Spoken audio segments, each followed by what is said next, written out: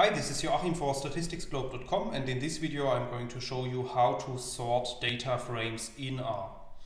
So in the video I'm going to show you several examples, and all of the examples rely on the data frame that we can create with lines 2 and 3 of our code.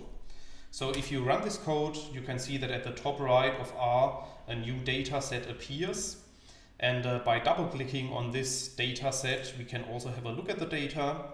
And as you can see, our data contains 5 rows and 2 columns, whereby the first column has some numeric values and the second column has some letters.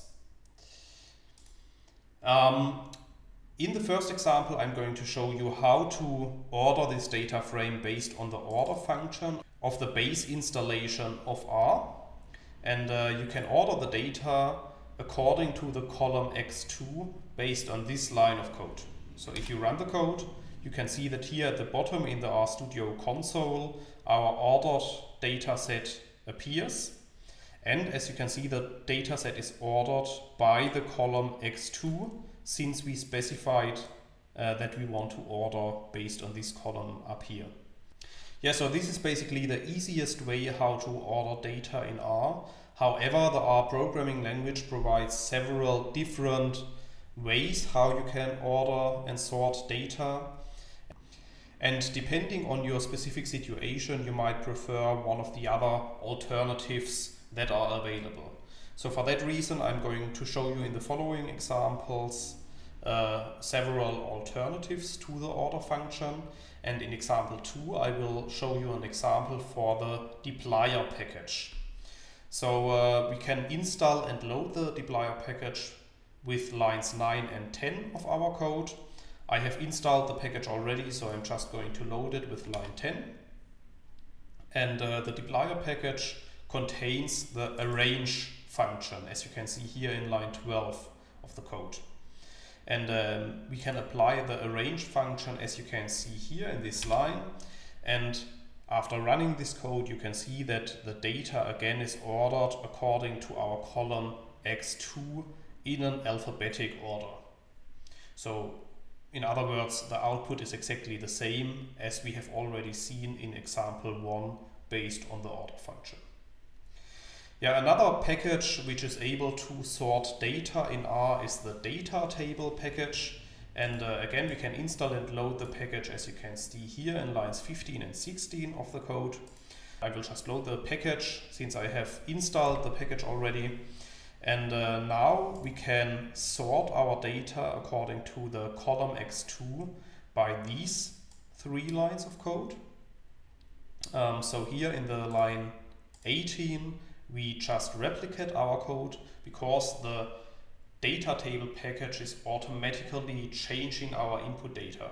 So if we would not replicate our data, then the original data would be lost. So for that reason I'm specifying here in this line that I want to replicate my data in the data object data ordered. So let's run this line, and then you can see that at the top right a new data object appears.